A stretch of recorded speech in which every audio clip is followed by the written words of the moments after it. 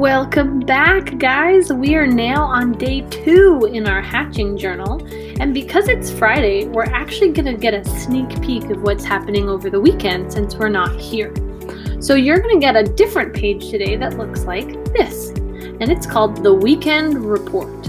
And it's going to cover today, Friday, which is day 2, but we're also going to look at days 3 and day 4, which is happening on Saturday and Sunday.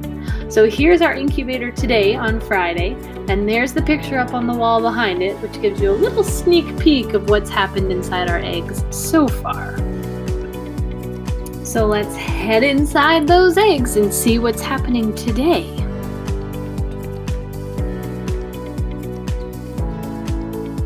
So inside our egg, there's our little tiny baby duck again. Let's get a little bit closer here. I'll show you the picture.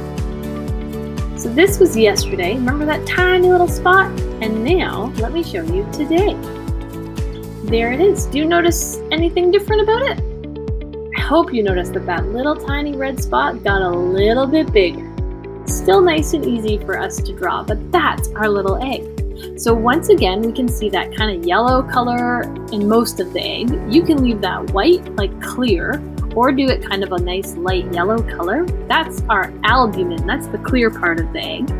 Then there's that orange circle in the middle, and that's our yolk. That's what's gonna feed our baby duck. And then that little red dot, which is a little bit bigger than yesterday, is our baby duck. Let's go back to the weekend report paper that we pulled up earlier in our journal. So there it is, and remember, it's gonna look a little bit different because we're not just looking at one day today. We need to cover the weekend when we're not here, so we're going to do days 2, 3, and 4. So maybe you just want to draw one day, and that's totally fine. Or if you want to do all 3 days, you could draw 3 egg shapes on there.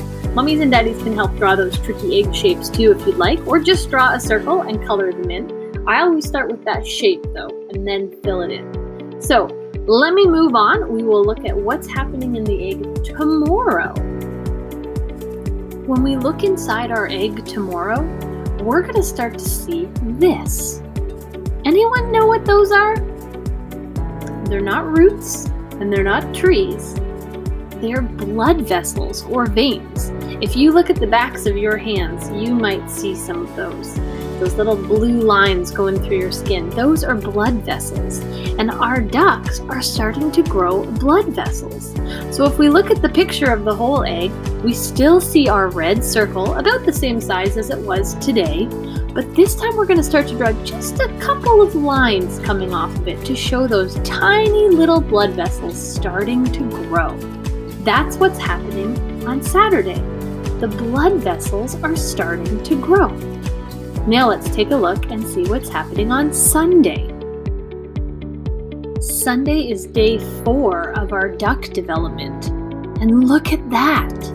It's starting to not look like a little circle anymore. It's kind of getting a little bit of shape to it. It's still so tiny that when we do our drawing, we'll just do it as a little circle. But I also notice that those veins are getting a lot bigger. Kind of looks like a little bug, doesn't it? So our circle is there, our veins are getting to be a little bit more, but everything is still staying in that orange yolk sac. So just remember, you can write whatever you want on the weekend report. You can draw 1 egg, you could draw 3 eggs, you could show all 3 days, you could show just 1 day. And your sentence could be just 1 day, or it could be all of them. But we wanted to reflect what's happening. So here are the 3 days we just covered. Day 2, we saw that the spot is getting bigger. Day 3, we're starting to see those blood vessels. And day 4, the veins look like a bug. Those are the sentences that I wrote. Can you copy them? Of course you can. Do I want to see you trying to sound out your own sentences?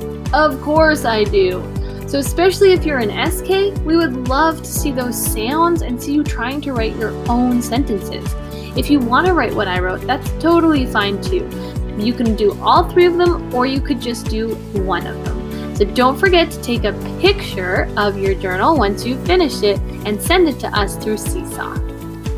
I just missed them turning to get a video of it for you, so I will end here with a photo of our 6 duck eggs. See you on Monday!